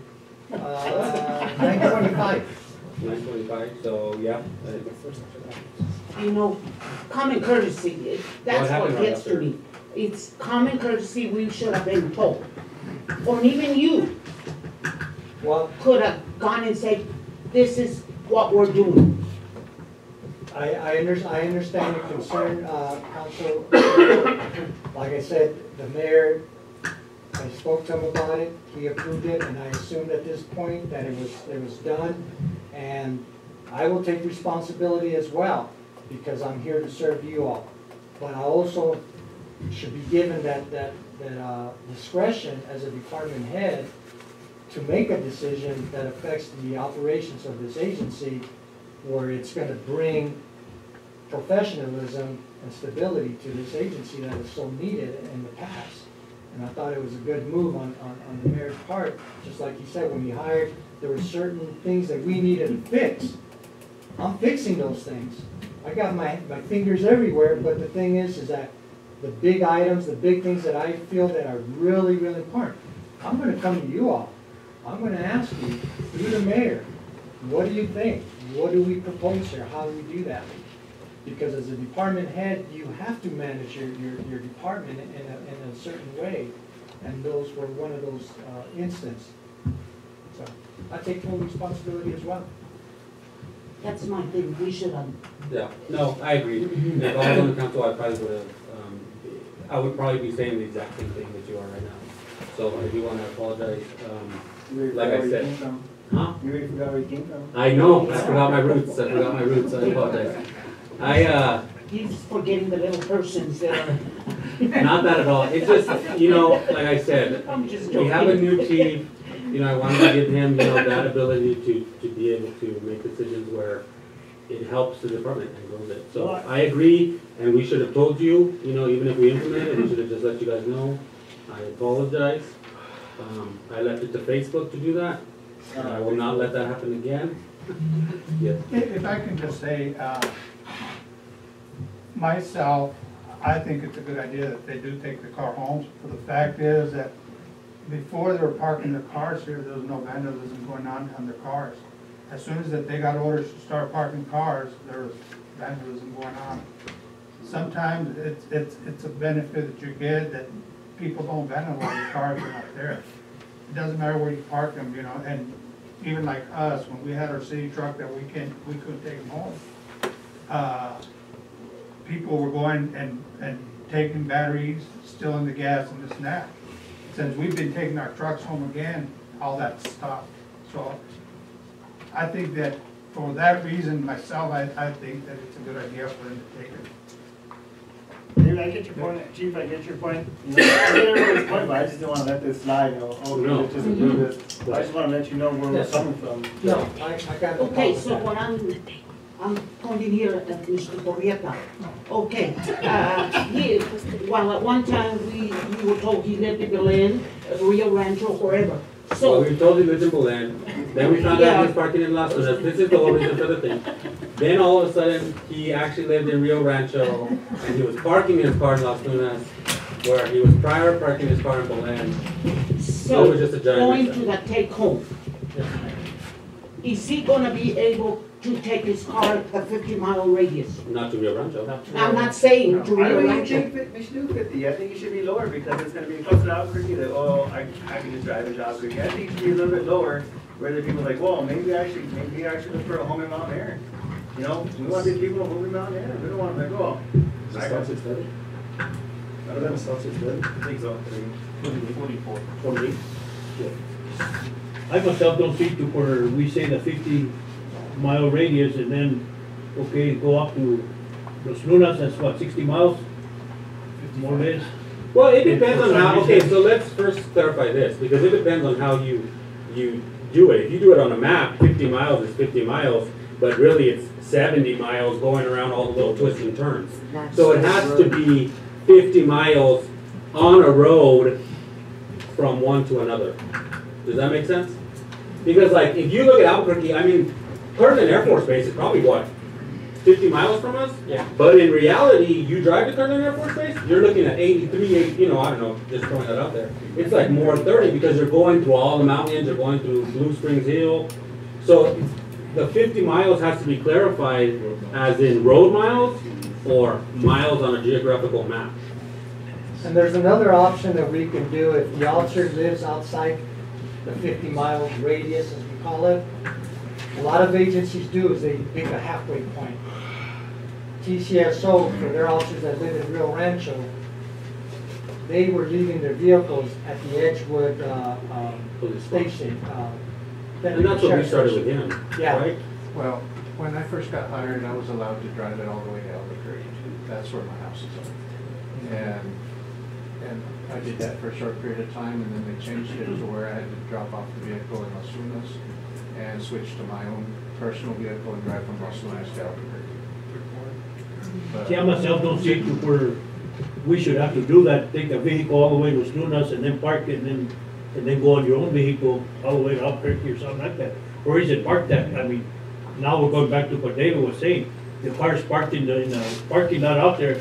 Now there's going to be vandalism or something. The morning you go, you know, Yeah.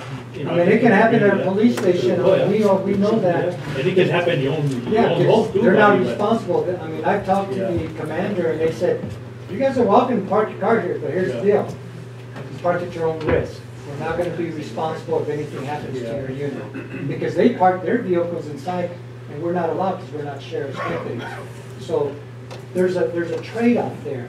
Some agencies don't care. They'll say, yeah, park your car here, but you gotta park it on where the visitors park. You can't park inside their confined areas. I That's the myself don't only see that, problem. I myself that if you're not able to take it all the way to your home, be responsible for it, I really don't see that. Leave it in a parking place at Walmart or somewhere or wherever, you know, and then in the morning I'll pick it up and you ain't no telling what can happen during that time. And that's where you stipulate in your take So- car contract, all those stipulations. have to make them accountable. So if you do 50 road miles, not 50 miles, but 50 road miles, that's Belen, that's Moriarty, and anywhere in between. 50 miles, not road miles, includes probably Las Lunas, probably even parts of Albuquerque, like I said, Ferdinand Air Force Base. I don't know exactly, but we're right across the mountain. It's, you know, if you go with a straight line, it may be within the field of miles, you know. Yeah, that's the way, that wouldn't be. So, I mean, if you want someone that lives in Belen that can work here or lives anywhere in between Belen and here, but I agree, I agree with you. I would rather them take them home than to another police department agency. I don't know, I just, to me, I totally see what you're saying. Because if they can drive to another police department agency and switch vehicles and then come here, why can't they just do it here? I mean, Yeah. really, Exactly. you know? That is true. But I know, like David said, we used to park the equipment in the yard and forget it. Yeah, people know, they'll see the cars. Look at the reports in Albuquerque and throughout the state. They know that we carry weapons in the car, they know we carry equipment. That's what they want. And that's the first thing when they see a police car by itself in a parking lot. That guy's got weapons, whether you do or don't. But if it's parked in your garage, it's parked in your front yard, they're gonna know, yeah, cop lives there, but you come out to his property, it's gonna be a little Well, they'll study it, they'll keep looking at that vehicle till they know, okay, now it's time to go check it out. Yes, sir. And I believe it even happened here where they busted the window on some vehicle over here at the shop. I remember somebody saying something about a window was busted, and, you know, even at that, you know. No, I totally agree. That's why I'm asking for your approval to continue that, but I feel it's a lot more viable for the officers to take them home, take care of them. If they abuse it, you take the car and you pull it. I see it as one of the benefits myself, you know. Yes, sir, that is correct. I seem to believe on the, you know, if we're gonna say 50 miles, you know, I go by the 50 miles, no? Yes, sir. And up other Rio Rancho, what was it? To me, if I'm gonna I ban, found out where he actually lives. He lives in Albuquerque. He's within the 50 miles. I would say, to me, I think if we get somebody from Belen, I would say only as far as Belen. Yeah, Not and Las Lunas. And then if we hire somebody from the other direction, not all the way to Edgewood. I would say, That would be discriminatory then. Because then we're discriminating one guy from another. He still lives in Torrance County. no, if you do a mile radius, road mile radius, so road miles to Belen is 43. Road miles to Moriarty is 40. So if you do 45, then you are, it's right there, it's Belen, it's Moriarty. And if you go any more, it's gonna be probably more miles. I don't know, how many miles is it from Moriarty to Edgewood? Like 8 or 9 or something? Less than 7. Oh, is it 7 miles. So Well, Las they would be Lunas, able to go there. it's 53.7 to Las Lunas from here, Yeah. and 49.7 to Edgewood from here. So if you do 45, then you're 30 miles. 2 months. Yeah. It's up to me, right?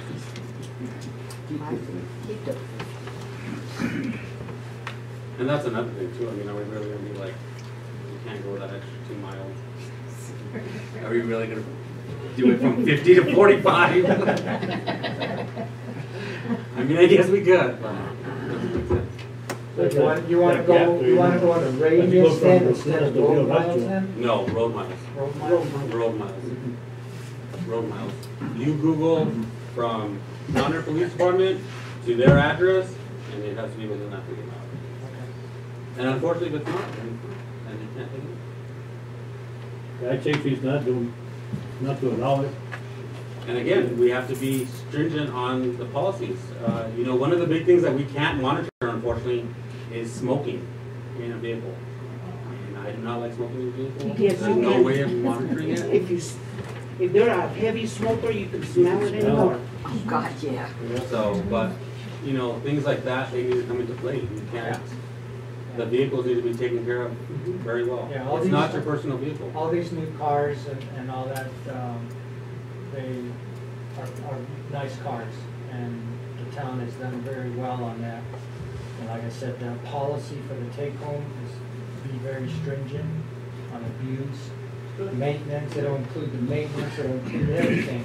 You abuse it, you get your car taken away. First offense, you get written up, that goes in your personnel folder. Second offense, then your car gets taken away. That usually attracts, it keeps people from doing that because they're gonna realize, well, geez, you know, this is a privilege, I'm getting a vehicle, I can go to my home. And then they mess it up because I did this stupid thing. That's the thing that we have to really enforce, and that's my responsibility. Because we're a non-smoking environment, and that car belongs to the town of Mount Airy. Yes, ma'am. They shouldn't be smoking in that vehicle. Yes, ma'am. So the key changes, like I said, to the advertisements are $13 for uncertified, $17 starting for certified, take-home unit within 50 miles, and no bonus for uncertified because we're jump-starting their career.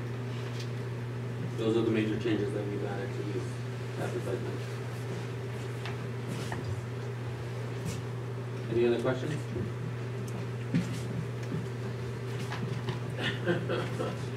Questions from the audience? All right, do I have a motion? Well, Go ahead. the 50-mile thing, you know, it's sticky. You're trying to make a, like you said, you know, you got hash on 2 miles. Everybody just looked at maps and everybody had a different mile radius to Albuquerque to Tijeras to Moriarty. You know, I mean, if you say it's gotta be ironclad, whose map are you gonna go out? Does the government use Bing? I just did. The county requires Bing. You have to use Bing. It won't allow Google Maps. So maybe the county commissioners establish what web map they're going to utilize. And once you do that, and I know Google's pretty legit. I think if we put the, okay, let's do this. Pull up your phone. Go to Google Maps. Go to Mount Air PD, Mount Air Police Department.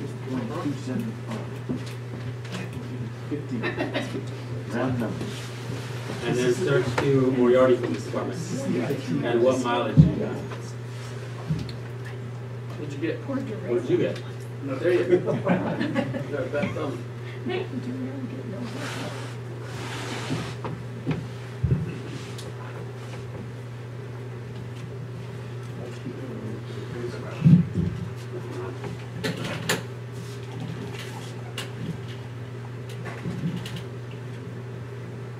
Head east toward North Roosevelt Avenue, then turn right onto North 40 Roosevelt miles. Avenue. 40 miles, that's what I got. That's what anyone in here would get. Well, You have to make sure that the thing is, if you said you all got different things to Albuquerque, well, it's probably because you put in different things for different, like, you know what I mean? If you put in a straight address and a straight building, you're gonna get the same. It's not gonna be different by any means. Trust me, I can do that.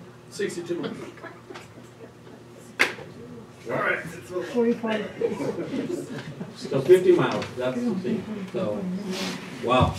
You guys have that. You guys can approve this, or you can change it. It's up to you. No, I'm fine with it. I just wanted to get my point across. You know, if something, if you guys abuse it, this is coming back to the table again. Yes, absolutely. The take-home car program, I'll draw up all the parameters for it, and they will be strict for everything. It'll include maintenance, mileage, any type of abuse, what it covers, as long as it's fair. Because we can't discriminate from one person to the next, because then we put ourselves in a tort temp situation. So it's gotta be fair, straight across. This is the 50-mile radius we have. This is 50 miles according to road miles, Bing map, however way we want to assert it. We have to tell the applicants and the employee that this is how we're doing it. And he's absolutely right. So when you put that 50 miles, if someone lives 51 miles away, we can't make that exception. Yeah. No, it was 50. Because then what's gonna happen is someone's gonna come and it's gonna be 53 miles, and they're gonna be like, well, you did it for the 51. You have to set it, and that's just it. There's no changing it. If it's 51, you're done. The balloon fiesta park is out of limits. Just letting you know right now. Maybe they could bring a balloon. So where does Freddie live at again? No, I don't even, he knows where Freddie lives. Freddie, do you know where you live? It's a secret. Not just out of information, the sheriff department here in Torrance County had this was happening. They made all their officers that live, not in Torrance County, they live in Albuquerque, wherever they live. They made them park it at that station in Edgewood. Yeah, and I just don't like that because to me, I just, Well, they did it for a while, but here's what happened. The deputies started quitting on them and said, wait a minute. Why is it that the sheriff, under sheriff, and the big wigs could drive their cars unlimited anywhere, but we have to park our vehicle? So they came up with a plan. They said, okay, you go beyond the 50-mile radius as we established. We're gonna deduct from your paycheck about $1.50 per pay to offset costs for gas. yeah, So- that's just getting too complicated. So that thing, oh yeah, it gets very complicated because guess what? That person has to report that in their income tax as a cost, some kind of a capital loss, because now they're having to pay out of their own pocket. So in order to avoid all that, the sheriff's department does now as a recruiting to get officers, deputies, there is no restriction. There's guys that are living in Rio Rancho that are deputy sheriffs that work here in Torrance County. They took it out because they felt that if we're gonna do this, we're gonna do it straight across the board. Either it's 50 or not, or just get rid of it and there is no restriction. That's where it comes down to. Yeah, I'm not in favor, I don't know what you guys, you guys can vote that way, I'm not in favor of doing the police departments. I just think that, number one of the things, the benefits, like David said, is when you have it at home, less crime because you're right there. But just because it's at another police, people can park in Mountain Air, there's not a police officer always on duty. What happens if the car gets destroyed? Who's responsible? I'm sure it'd be the insurance, but still, do you get what I'm saying? I just think there's too many dynamics with that. I think it's either home or here. And it's a set 50 miles. If their house is at 50.7, they're good. If their house is at 51.2, no problem. So with all this driving now, so they're gonna be filling up at the maintenance department or what? Oh, yeah, we would say yes, yeah. That sounds good. Yeah. 49.5. Yeah, because I don't think we ever get any credit cards, right? Yeah, we don't need them. We can fill up at maintenance, and it's up to the officer to always maintain a full tank in that vehicle for emergencies and stuff. So we spent about 2 hours on I this? think all the talking points are made, pro and con, it was like Adrian said, it was a policy made, and then it just wasn't. And it was, and Without saying nothing, that's. we just have things in. So we're gonna have to amend the policy then? Yeah, because it was a So that's policy gonna made. be on the, well, it should have been on this one too, right? Right, I mean, Yes, we'll put it on the next one. just gotta be careful with that. Well, You have policies Well, for actually, fire, I you didn't have put it on policies this agenda for because I wanted to public see you guys works. vote first. Oh, okay.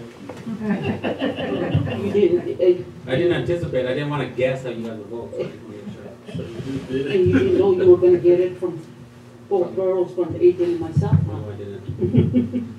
I thought we were the crew. That's done. We were supposed to yell at it. We were supposed to yell at Okay, let's go ahead and, Yeah. what do you guys want to decide on? Don't get me involved in this. So, I make a motion to approve the changes to police department, advertisements, including the pay and the take-home vehicle policy.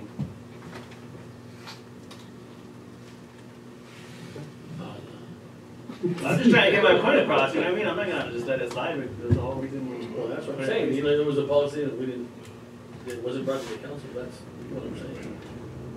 Do we have a second? All right, I have a motion on the floor by Adrian to approve the changes to the police department advertisements. A second by Richard. Roll call, Richard. For Juanita. Or- Adrian. Or, Ernie. Four. Motion passes. Yes, sir. All right, approval of promotion of Carl Archuleta to interim public works supervisor. We actually have a executive session about that, so if you guys want. I motion that we table and vote on that after the executive session. No second. We have a motion on the floor to table item number 14, approval of promotion of Carl Archuleta to interim public works supervisor. A second by Adrian, correct? Richard? 4. Juanita? 4. Adrian? 4. Ernie? 4. Chief, you gotta move there in like an hour. Okay. You're next. Am I still up? You're still up. Just stay there. Okay, I knew the job was gonna be tough, but I'll make it, that's okay, I like challenges. November crime stats, officers responded to approximately 14 calls for service regarding, other than the traditional calls, we call them other calls, suspicious persons, people just wanting information, and 1 illegal dumping, which the individual was cited for. In the last 2 weeks of this month, we have issued over 20 citations for various violations, which resulted in several PA fines and municipal court appearances. We're going to keep the judge busy. 1 DV call, no arrest, a verbal dispute only. 2 crash reports for this month. No burglaries. Since we've been in business, we've been enforcement, we've been very active out there. The burglaries have gone down, and the subjects that are responsible for most of those crimes are still in custody. And I've been told by the DA's office that they're going to be going to prison. That's what they're dealing with. We dealt with several individuals. I'm going to call them mentally disabled on crimes, but it's to ensure a professional and unbiased response. We still take the reports for that because in their heart they believe that there is a crime and we have to address those situations. That is the report for this month, and it's not even over yet, but that's a good one. Code enforcement, I had Mr. Aguilar draw me up a information regarding the Rosemary Lovato, Sylvan family, and Mateus Teresa Franco, which has already been addressed. In that case, no action has yet been taken for abatement. The other ones that I'm listing down here are past due. Marvin J. Watts, Pauline Lanford, Josie Felipe Torres, Renee Roman, and Palma Old Property on Acoma. Those are still pending, and they're past due as of October the 7th, 2018 for some type of abatement. When you say they're pending and past due, that means that we've already sent the letter process? Yes, sir. Everything's been done? Yeah, everything's been done up to that point. We need to advertise and put it into the paper and get that on the agenda. That is The correct. other two, so with Mary, what's her name? Rosemary. Yes, Lovato. So she would no longer own the house. It belonged to the bank, but the bank hadn't recorded anything. So according to the county, she still owned it. She does not. She says she has nothing to do with the property. She doesn't want nothing to do with the property. I gave her a week to kind of, see what she wanted to do. So that belongs to the bank. So anything that we do would be against the bank.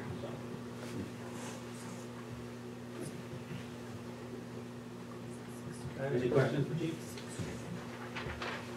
So there hasn't been any interest in the opening 2 jobs yet, or? The interest that I've done is for the uncert. We did test several individuals for the uncertified. One of the candidates will be interviewed tomorrow on his oral board, and then once he passes the oral board interview, which will consist of the mayor, town council, myself, and then an outside, I'm trying to get one of the sheriff's lieutenant or the undersheriff himself to come out. Once he passes the oral board and is recommended for approval, then it will be sent to you all for the final approval for the uncertified position. The next academy date is January the 29th, meaning all his backgrounds, documentations, medical, psychological, all that has to be done before January 11th, which is the deadline for admission to the academy. On the certified, we have done a lot of inquiries, but where they filter out was on the pay. They were certified officers, but they felt that the pay was too low, based on their experience, because everybody throws that at you, well, depending on experience. What do you start at for certified and how high do you go? So we have to, now that we're moving in that direction, now we have leverage. We can say, this is our starting for certified, this is our ending top pay, this is the incentives we offer. So that's gonna generate some more people.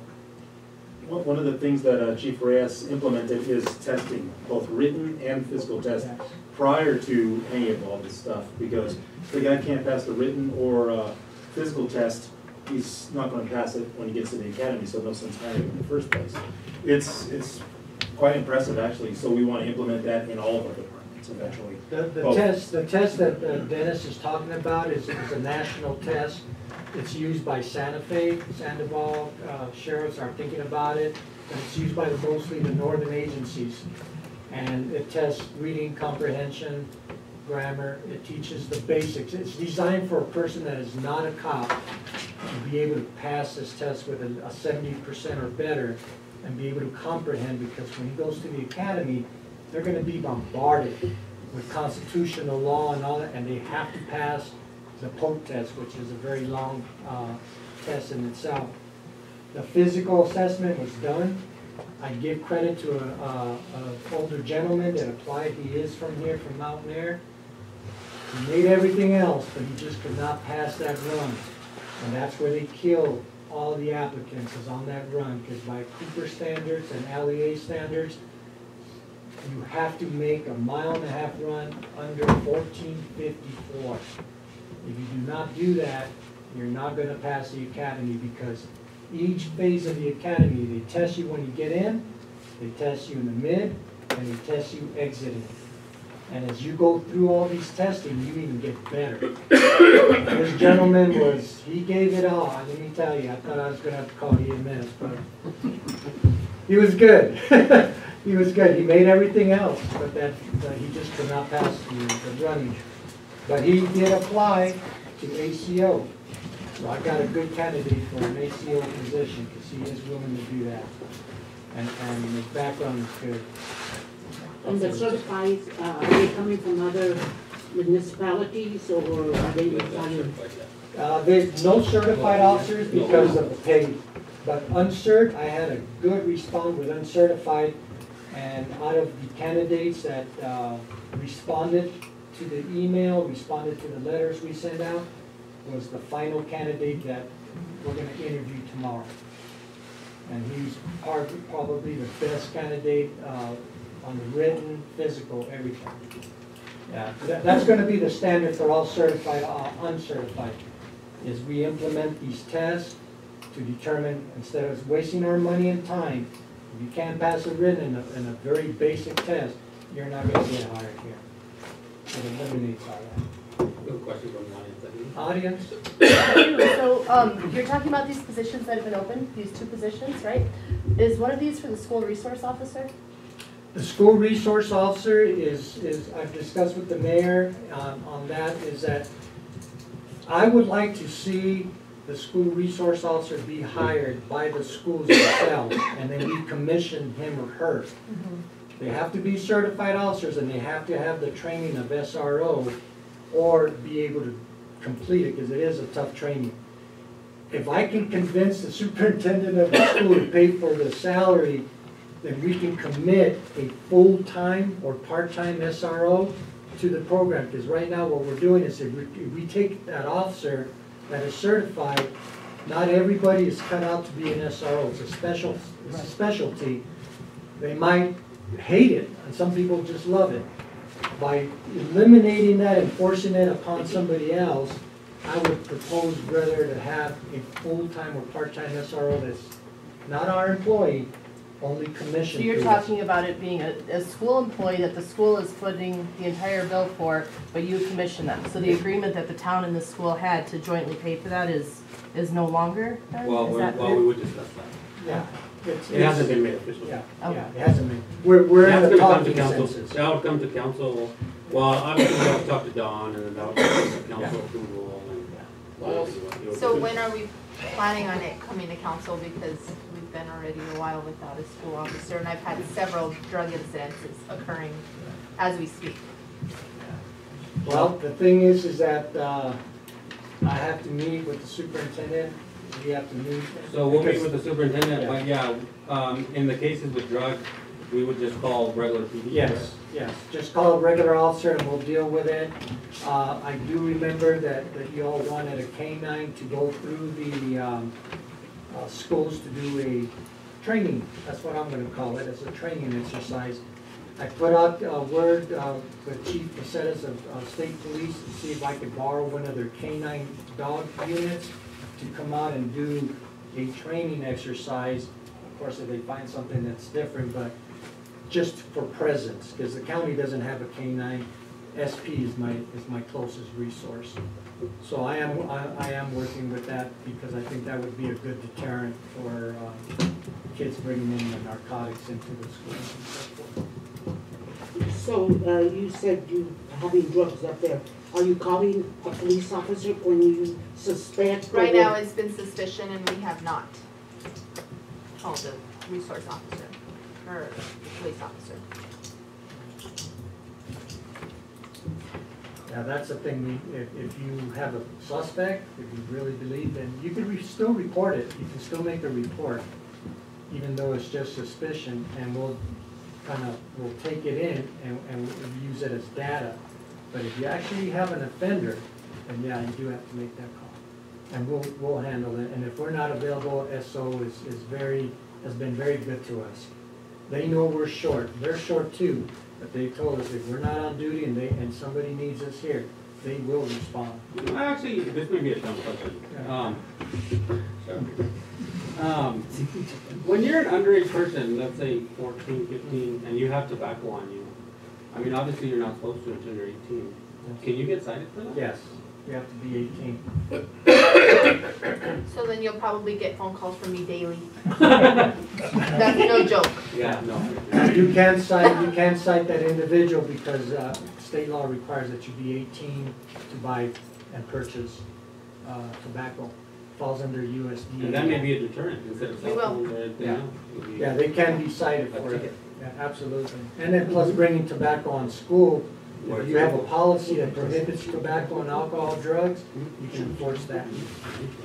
Because you do know that schools are considered safe drug zones nationwide.